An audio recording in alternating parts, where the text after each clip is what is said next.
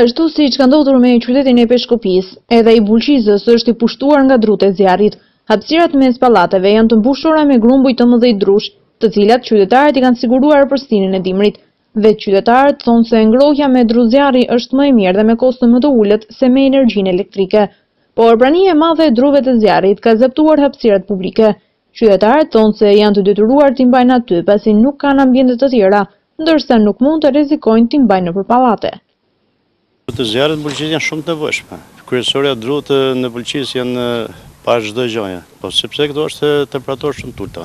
Energjia duke parë interesin më rëndësishëm është druni i zjarrit, sepse me energji shkon shumë shtrenjtë. 1 metër kub dru zjarri këtu shkon në 40.000 lekë, më pak me metër ser. Po këtu shitet me metër kub, po pavarësisht nuk është asnjëherë nuk është 1 metër kub i plot, por edhe bashkia, po edhe privati. Po, edhe bashkia. Është i problem vetë, po drut ku do strohohen, ku do i çojmë drut ne? Ku do i çojmë drut ne? Po pallate mrena nuk ve druni në pallat. S'kemi hyrje për të marrë drunin brenda, sepse nuk është edhe higjienike.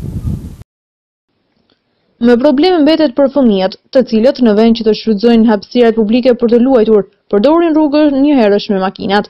Por ata thonë se rrezik është të luash edhe përreth grumbujve të druve, pasi mund të rrezikojnë shembjen mbi ta. Ne lozim në rrugë. Ne jemi shumë në rrezik kur kalojnë makinat dhe ne kur jemi të luajtur në rrugë. Këto drut janë vendosur shumë keq.